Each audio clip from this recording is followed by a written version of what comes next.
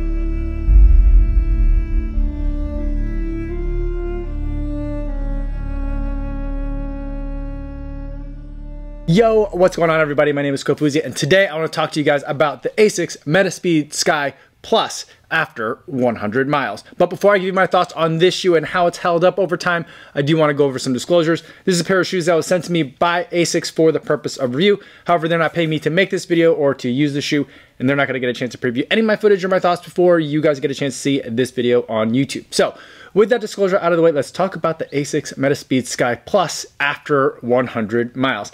And for all my 100 mile update reviews, the two categories of topics I want to cover is how I've been using the shoe in case that's changed from my initial impressions until now, and how it's been holding up in terms of the way I've actually been using the shoe. First, let's talk about how I've been using it. I've been using this as a race shoe. It is marketed as a top tier super shoe, and it definitely fits that description. The foam in this shoe is ASICS FF Turbo, which is a nylon-based midsole foam, which is ASICS Premier Racing Foam. It gives me very quick compression and decompression, and so it's a very high bounce shoe, but it also can absorb the impact from the roads, and it has proven itself again and again as a shoe that I can reliably reach for on race day to take me not only as fast as I want to go, but enables me to have enough protection from the roads so I can make it the full distance and also continue running and training for the next race. Some of the things that I particularly love about it this year over last year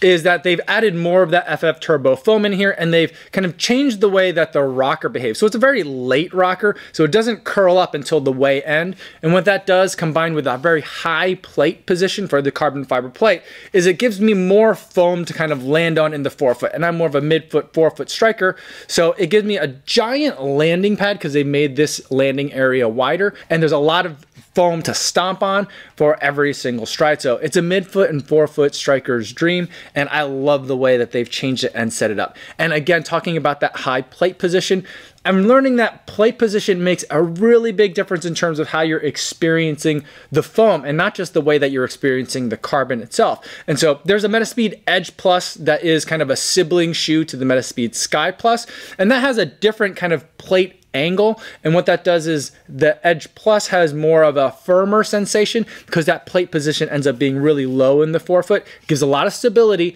and it gives with a really quick turnover, but you don't get as much of like that foamy, squishy, bouncy sensation in the foam. The high plate position, it stays relatively kind of like parallel with the foot and close to the foot most of the time.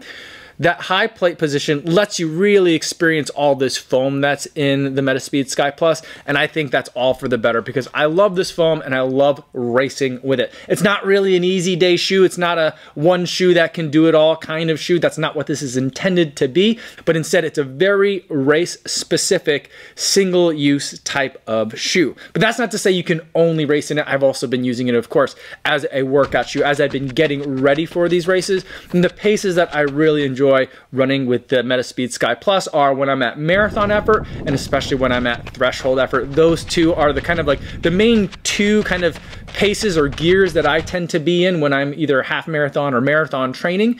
And this shoe is extremely well suited for those speeds and efforts because I think just the way that the foam kind of like compresses and rebounds, like the speed of that, the amount of that compression and rebound, I feel like works really well with my foot strike landing a little bit more towards the forefoot than towards the heel. So it feels like I'm really getting a nice pop.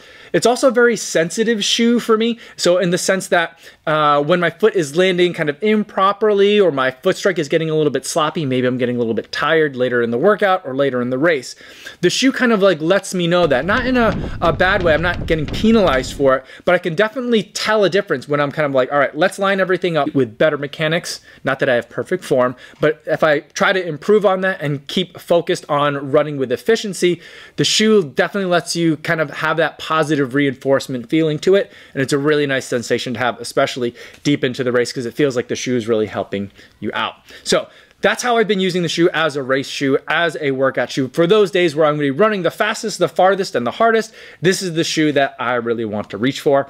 Now let's talk about what the shoe has been holding up like. First, let's take a look at this outsole, and I'm absolutely amazed. It's impossible to tell that this shoe has 100 miles on it, especially for a race shoe where you're not really looking at durability or longevity. You're really just trying to get across the finish line as fast as possible, and performance is the premium and durability usually falls to the wayside.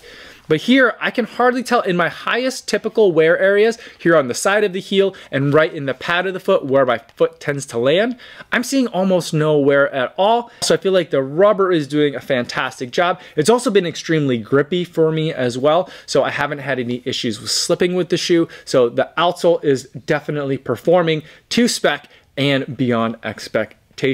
As even the midsole foam that's here, there is slight discoloration that's happening, but I've been running on softer surfaces a lot ever since I moved out to the suburbs, and sometimes that means I'm running on rocks or gravel or hard-packed limestone, but I'm still not seeing that the exposed foam is even getting all that chewed up either, so the shoe overall is holding up really well, and I'm amazed that this shoe's already at 100 miles. It kind of caught me by surprise.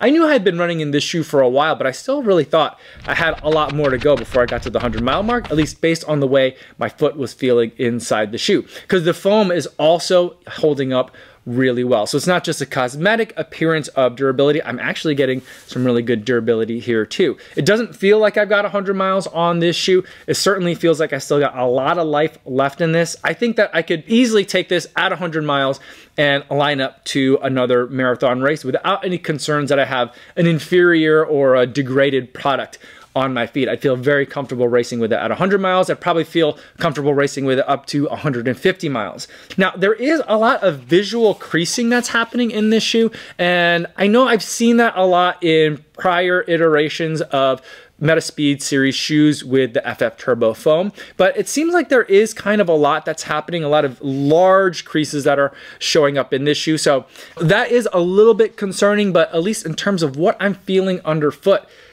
I don't feel like this is going to be a problem for this shoe at all. I feel like the shoe is going to be able to hold up really well and give you at least what you're expecting in 2022, 2023 from a marathon racing super shoe. As far as the upper goes, it is holding up exceptionally well. No areas of wear or any concern. And overall, the upper is racing fit snug, but very comfortable. I will say, as one kind of other down mark for it, is that the Metaspeed Sky series has always been a little bit kind of aggressive in terms of the curl over from the toes, like kind of shoots over a little bit aggressively. That's still happening in the Metaspeed Sky Plus, but I will say, of the Metaspeed series that I've run in, this one is the most generous in terms of giving that pinky toe a little bit of room to breathe. I still feel like, that pinky toe is getting crushed, and I certainly felt it a little bit today, but It's a racing shoe. You're not in there to be comfort. You want to be strapped in, snugged in tight, and get ready to rip. So overall, I think this is such a good super shoe, certainly worthy of the title and being in the category of super shoe. It's treated me exceptionally well in terms of successful racing that I've been able to do in this. And I also feel like my hardest workouts where I've reached for it, it hasn't let me down. I think it really is a midfoot and forefoot striker's dream. Those are the types of runners that are going to really love this shoe the most. And for people that are looking to run their marathons quickly, this is a shoe that I highly will recommend. It is going to be my favorite super shoe of the year, and probably for some sentimental reasons, because I finally was able to break 3 in this shoe, it's probably going to be one of my favorite super shoes ever. So those are my thoughts on the Metaspeed Sky Plus after 100 miles. If you have any other questions, feel free to put them in the comments down below, or better yet, stop by the live stream that I do Monday through Friday right here on YouTube. I'd love to talk to you guys in the chat. That's all I have for today, everybody. Thanks so much for making it all the way to the end of the video. Hopefully you guys are staying safe out there on your runs, and I will see you in the next one. Yo, what's going on?